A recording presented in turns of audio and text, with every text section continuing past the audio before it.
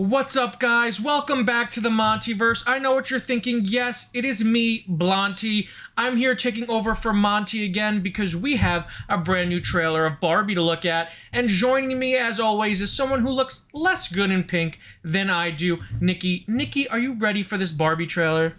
In spite of that very untrue statement, yes, I am ready.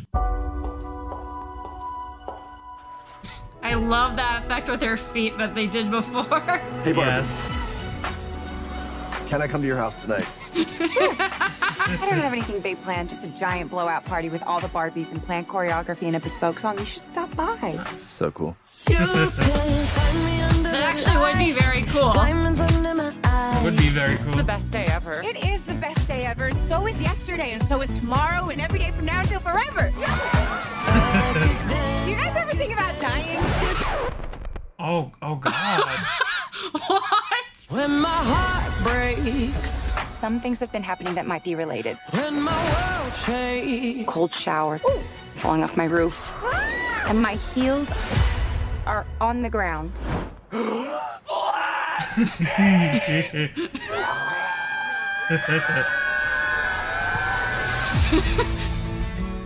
I'm pretty sure Barbies can wear other shoes. You have to go to the real world. You can go back to your regular life, or you can know the truth about the universe. It's like red pill, blue pill. It's now yours. I love that first to one, the high heel. Birkenstock. You have to want to know, okay? Do it again.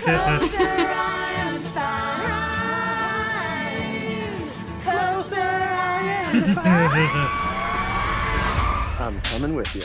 Okay.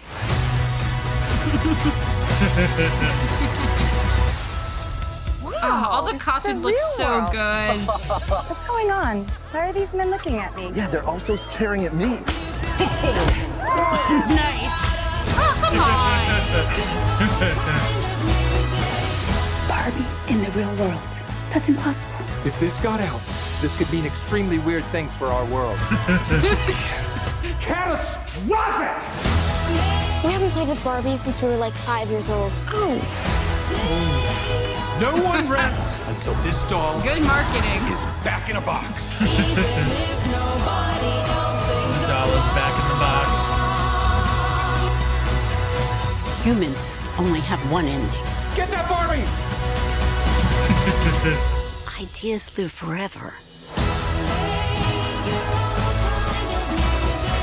No, I won't let you do just one appendectomy, But I'm a man. but not a doctor. Can I talk to a doctor? You are talking to a doctor. And I need a clicky pen? No. A sharp thing? No. There he is. Doctor! Somebody get security. What?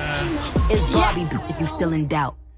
All right. All right, thank goodness. That was the only thing that we needed to know, and we are getting a version of the Barbie song Yes. in this movie. All right. Ken's a bit of a misogynist, just a little bit. I think that's going to be an overarching theme of the movie. Yes.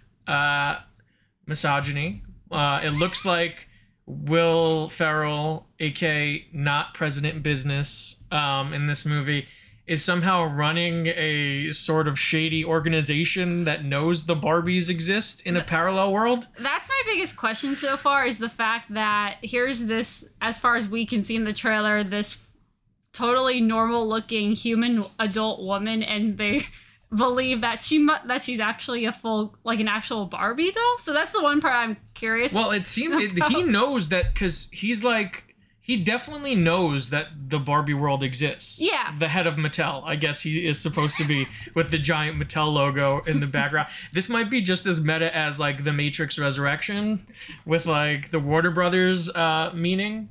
But it's crazy because this trailer, just when I think I figure out what the movie is gonna be, something happens and I'm like, huh, what are we doing? Because it's like, oh, you have that moment in the trailer where Barbie's like, hey, does anyone else think about dying and death? And she's having like this existential crisis. Yeah. And then it's like, oh, I'm like, oh, that's what this movie's gonna be about. And then it's just like, no, you have to learn about living in the real world. And I'm like, oh, okay, so that's what this movie's gonna be about. Well, it was like the other thing that's still a bit of a mystery, unless I totally missed it, was she, unlike the others, was like slowly kind of becoming more human in a sense, and then it's Kate McKinnon who for some reason is even though I believe she's supposed to be another Barbie, is in the know about like real world things. She's like a reject Barbie. Right, that which would be a very interesting premise. She looks like one that like has factory defects all over the place. Mm-hmm. I love that like red pill, blue pill, and then Barbie's like, oh, I want the heel. She's like, no, why don't you try that again?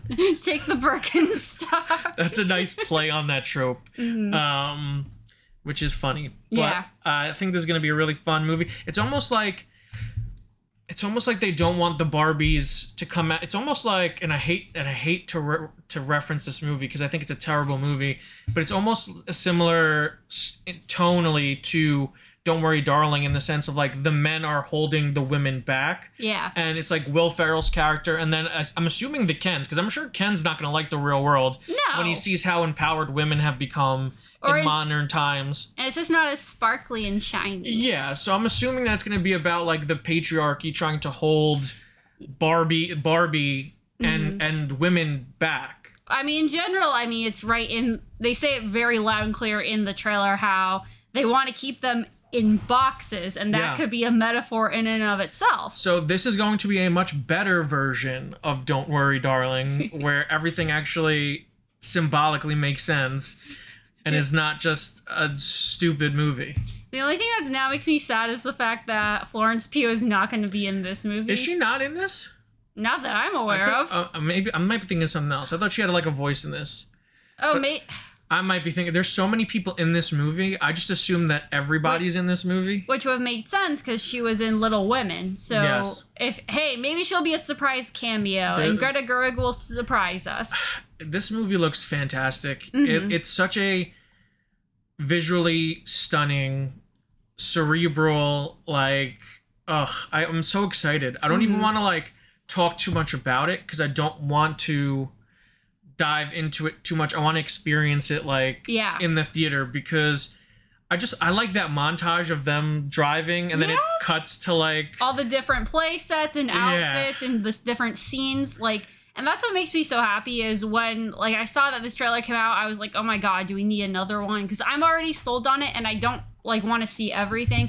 But I think they were very smart with it because it hinted more at the story, but a lot of it was stuff we were already kind of aware of from the first one. This definitely, I would call this a story trailer. This definitely told you a lot more about the story and a lot more about the movie. And it's not just, this is not just the Barbie movie. Yeah. This is a Barbie movie that's using the idea of Barbie and female perfection in a way to tell a very interesting story about the real world. And I love when they first of all, I love meme movies, and then I also love like heavy symbolism and metaphors, and it looks like this movie is combining like this movie, to lack of a better phrase, morbs, in terms of like the meminess. Like it does all of those silly fantastical things that we want from a movie with the premise that this movie has, but in a way that excites me and also engages me intellectually. Yes, and I think given Greta Gerwig's track record, that's exactly what her intention is. And I think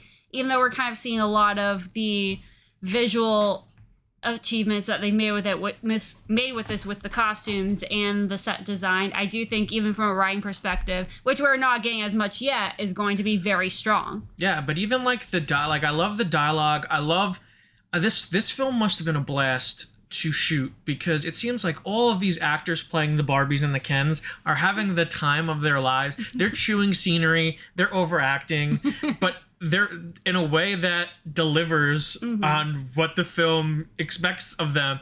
So I'm super excited for this. This is going to be such a wild ride. And I mean, it almost feels like a spiritual sequel to Josie and the Pussycats, which is one of my guilty pleasure movies. So I'm really, which makes me even more excited to see this. I was gonna say, like, it's sad that that even has to be considered a guilty pleasure movie since that's a legitimately good movie. It was, like I tell her, when that movie was 15 to 20 years ahead of its time.